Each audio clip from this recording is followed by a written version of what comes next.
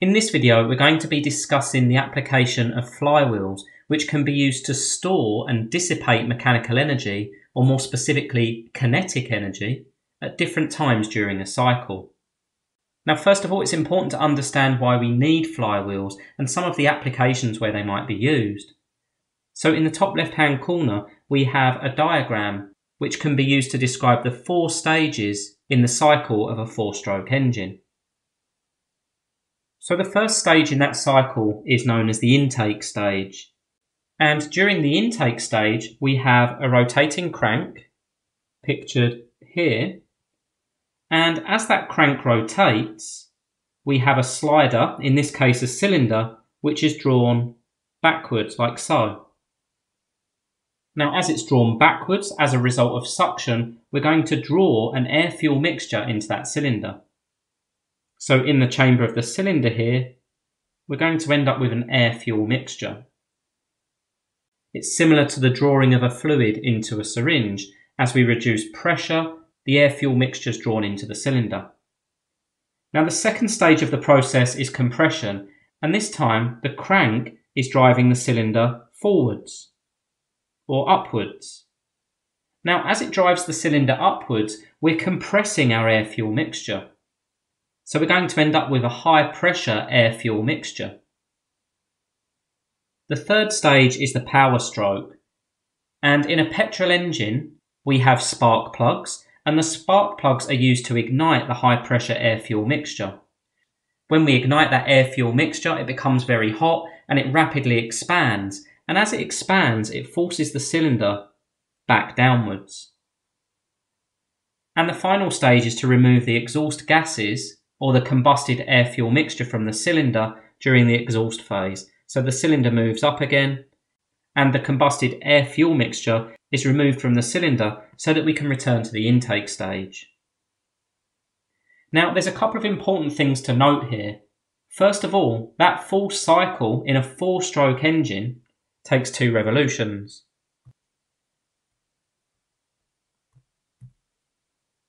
And the second important thing to note is of those 4 stages, the only stage where we're producing power is stage 3, the power stage. During stages 1, 2 and 4, we're actually using energy. It takes energy to draw the air-fuel mixture into the cylinder. It takes energy to compress the air-fuel mixture.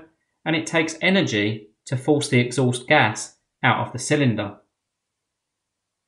So underneath that diagram, we have a graph which shows torque on the y-axis against crank angle on the x-axis. These are often referred to as torque angle diagrams or turning moment diagrams. And what this shows is during those 4 stages, we have 3 stages where the torque is negative, meaning it's actually taking torque to move through those stages. We have stage 1, intake, requires torque. We have stage 2, compression requires torque. We have stage 4, exhaust, which requires torque. And the only stage where we're producing power or producing torque is during the power stage, stage 3, pictured here in red. So what does this mean in practical terms? Well, the crank that's attached to our cylinder here isn't going to move with a smooth angular velocity. And in fact, the angular velocity would more likely resemble what we see on the torque crank angle diagram.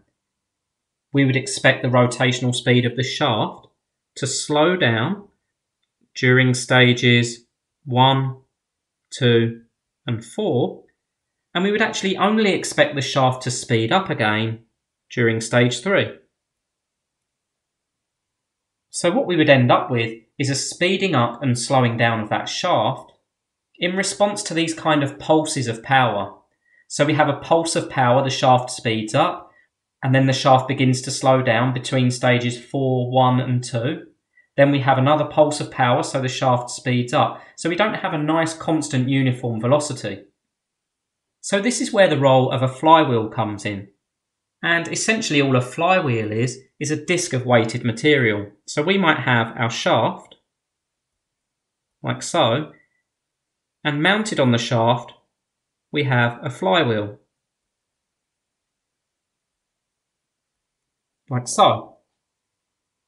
Now we know from earlier tutorials on inertia that it takes a certain amount of energy to get this flywheel moving. Imagine you're pushing a car. It takes more energy to get the car moving than to keep it moving. And that's as a result of inertia. Now by using the flywheel, during the power stroke, the flywheel is going to absorb angular kinetic energy. And during the remaining stages, it's going to slowly dissipate that energy. So larger flywheels have a much greater smoothing effect to reduce the fluctuations of velocity. And we'll look at some example calculations of this in a moment. But it's important to understand because a rotating mass has inertia, it takes energy to get that mass moving, but it would also take energy to slow that mass down. So we can use that to our advantage. We can absorb energy during the power stroke, and we can redissipate that energy during the exhaust, intake and compression strokes. Let's take a look at how we would go about sizing a flywheel for a given application. So on the screen here we have a torque crank angle diagram for a specific machine. And the first thing that we notice is that we have two stages, so between A and B and between C and D where energy is being absorbed, and we have two stages where energy is being produced. So between B and C, which is represented by the quantity of energy A2, and between D and E, which is represented by the amount of energy A4. So the machine that's producing energy here is different from our four-stroke engine, because our four-stroke engine had three stages which were absorbing energy and just one stage that was producing energy. Now in the top right-hand corner, we're also specifying that our rotational speed should never exceed 1250 RPM, and our minimum speed should never drop below 1120 RPM. So we do still have quite a broad range of speeds there, but if we wanted to narrow the maximum and minimum speed allowances, we would need to increase the size of the flywheel. Now the first thing to do is to look at something called the maximum fluctuation of energy for our machine. And the maximum fluctuation of energy is represented by two symbols, B to W, like so. Now this can be determined by calculation, but what we're going to do is we're going to use our torque crank angle diagram in order to determine B to W, or the maximum fluctuation in energy. So we have max fluctuation in kinetic energy. So what it really means is what's the maximum amount that our energy can change by during that cycle. Now, in order for this to be a cycle, the torque at the start of the cycle, so the torque here on the left-hand side, TA, must equal the torque at the end of the cycle here, TE. And it also follows that the energy at point A, or the energy stored in the system at point A, must equal the energy stored in the system at point E. Now, the amount of energy stored in the system is going to dictate our rotational speeds. But we're less interested in that for the time being than the size of flywheel that will minimise our fluctuations in between that maximum and minimum speed. So we can write the following. The energy at point B on our diagram equals the energy at point A minus A1. The reason that must be true is because the energy we had at point A is being reduced by the quantity A1 before we get to point B. So we can write another statement about the energy at point C, because the energy at point C is the energy at point B plus A2. But we've already said that the energy at point B is the energy at point A minus A1 on the line above. So we can rewrite this statement and we can say that the energy at point C is EA minus A1, which represents EB, plus A2. We can say something similar for the energy at point D, because the energy at point D is the energy at point C minus the quantity of energy A3, but we have a statement above for the energy at point C. The energy at point C was the energy at point A minus A1 plus A2, and from that we need to minus A3, like so. And finally, we can write a statement about the energy at point E, because we know that the energy at point E is the same as the energy at point A.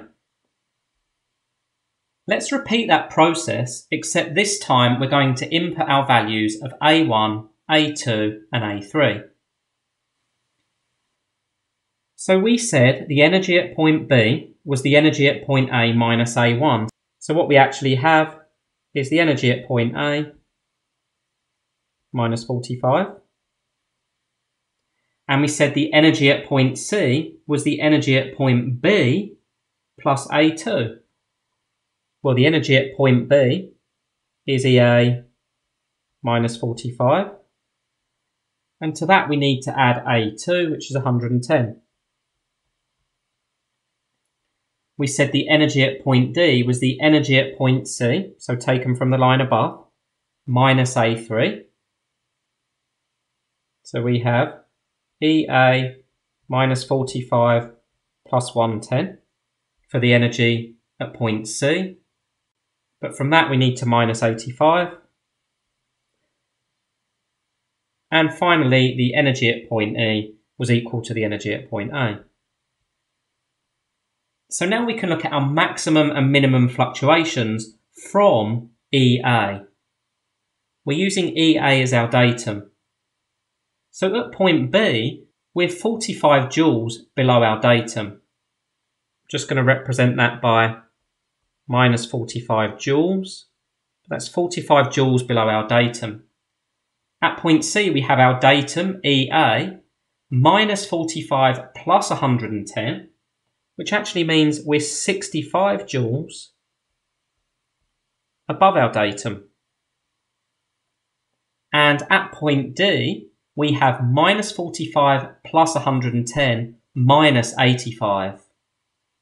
So at that point, we're 20 below our datum.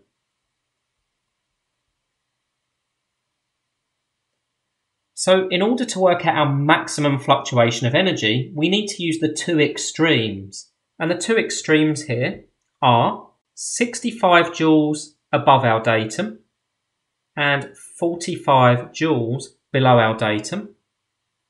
The difference between those two numbers, in this case, is 110 joules. Therefore, beta W equals 110 joules. That's the maximum fluctuation in energy from our lowest energy value back up to our highest energy value within that cycle. So let's make a note of that on our left-hand side, and then we can look at our rotational speeds and calculate something called the coefficient of fluctuation of speed.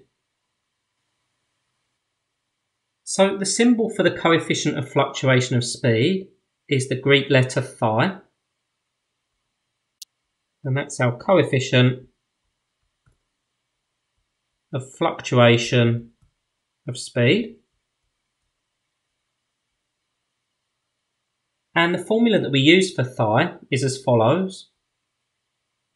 It's our maximum speed, n max, minus n min, or the difference in the maximum and minimum speeds, divided by the average speed. So n mean. The first thing I need is my mean speed.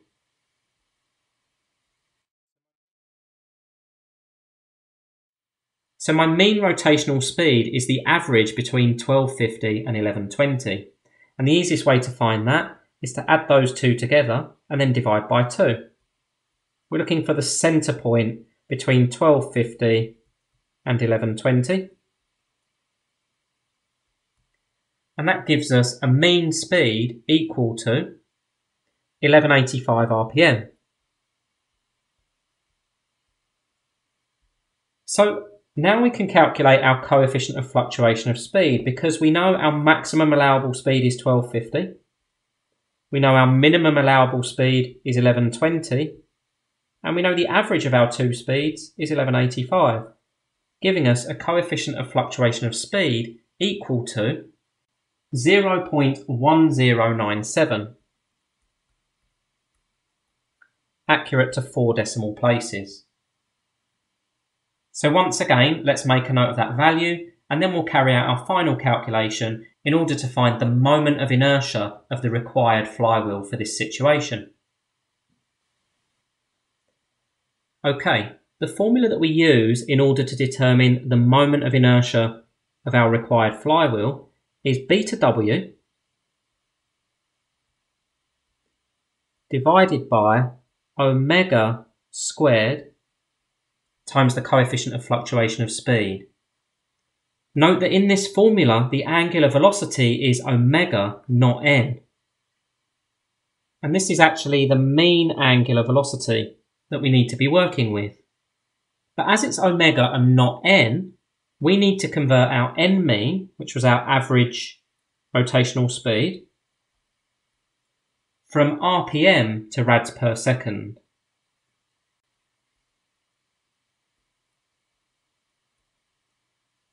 We'll recall that our mean angular speed was 1185 RPM. And the conversion to get from revolutions per minute to radians per second is times the number of radians in a revolution, 2 pi, divided by the number of seconds in a minute, 60. We have covered this conversion in a number of previous tutorials. So converting 1185 RPM to rads per second gives us a speed equal to 124.1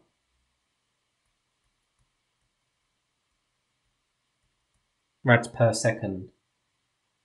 So now it's simply a case of plugging those values into our formula, because we have a value of beta W of 110. That was taken from our torque crank angle diagram. We have a value of our angular velocity of 124.1, and we need to square that. And we have a value of our coefficient of fluctuation of speed of 0.1097, giving us a required moment of inertia of our flywheel equal to 0.0651 kilogram meter squared. It is important to note that if our allowable speeds were much closer together than 1250 RPM and 1120 RPM, then the required moment of inertia of our flywheel would be considerably higher. So just to recap, we was able to determine our maximum fluctuation in energy from our torque crank angle diagram, and that came out to be 110 joules. We then calculated our coefficient of fluctuation of speed using our maximum speed, minimum speed, and our mean speed. And finally, we calculated the size of the flywheel that would be needed in order to maintain the speed between 1250 RPM and 1120 RPM based on the amount of energy that was being provided throughout the cycle.